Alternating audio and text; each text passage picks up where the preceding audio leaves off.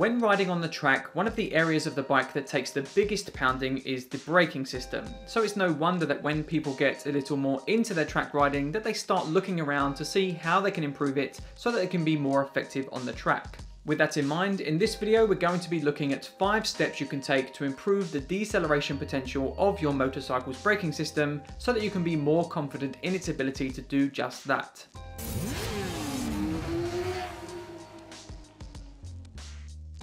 Up first, refresh your fluid. This is the cheapest and most simple way to improve the performance of your brakes. If your fluid hasn't been changed for a long time, I would recommend you make that the first thing you do to improve the performance. Glycol-based brake fluid, that's DOT4 fluid to you and me, is hygroscopic, which means that the fluid itself will absorb moisture, even in a sealed system. And over time, you'll get a build-up of water in that system, which will decrease the performance capabilities of that fluid. Changing your fluid regularly is very important for keeping it fresh and in turn helping keep the performance of the braking system up as high as it can be. Up next, upgrade the brake pads. This is another fairly cheap way to upgrade motorcycle brakes. By upgrading to track-biased pads, you'll not only gain more outright performance, but you'll also be less likely to experience things like brake fade. The most popular form of track brake pad is a race sintered pad. These contain metal particles in them that not only improve overall friction characteristics, but they also handle heat better, which is why you're less likely to experience your brakes fading. Having said that, the standards of stock brake pads are as high as they've ever been, and some manufacturers actually employ sintering already, so it's worth looking into what your bike manufacturer offers if you want to stick with stock pads. Also on this point, it kind of goes without saying that a worn out brake pad isn't going to be as effective as a brand new one, so if your pads are looking a little low, a fresh one could make all the difference. Okay, tip number 3, upgrading to braided brake lines.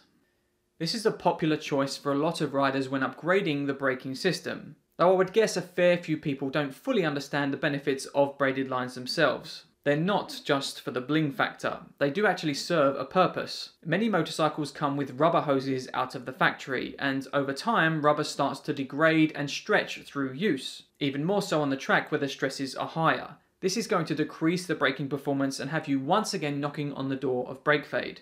Braided hoses are nowhere near as prone to this problem, meaning they'll not only give you a consistent feel with the lever, but they'll also last longer too.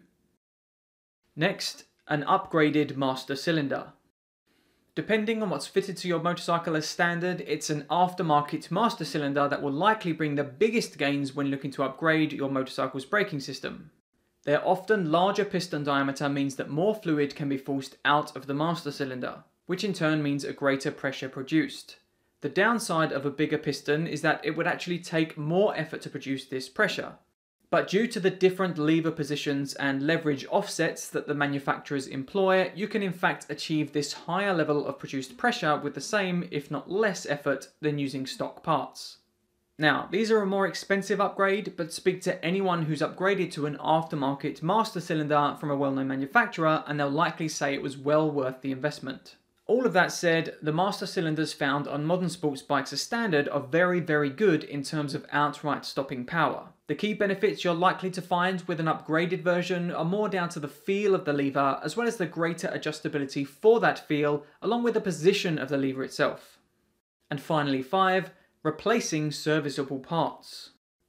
Now, while not really an upgrade to the braking system itself, like tip number 1, keeping up with the maintenance schedule and replacing system internals or cleaning non-replacement parts is an important part of making sure your system is up to scratch. For instance, rubber perishes over time, so the seals inside the master cylinder and inside the calipers will degrade and lose effectiveness. Not only this, but dirt and particles can build up around the piston and cause them to stick. In the end, the pads will drag on the disc because the pistons can't fully retract, and this will only further produce unwanted friction and heat. Now, I've put this last because really it's a given, but if your brake system isn't kept in good working order, then it will affect the performance of that system.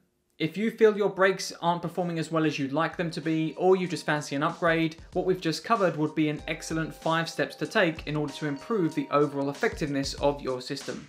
Have you made any upgrades to your brakes in the past? And if so, where did you feel the biggest benefits came from? Tell us about it in the comments down below. And as always, if you liked the video, then please hit the button and subscribe to the channel for more performance riding advice and guides moving forward.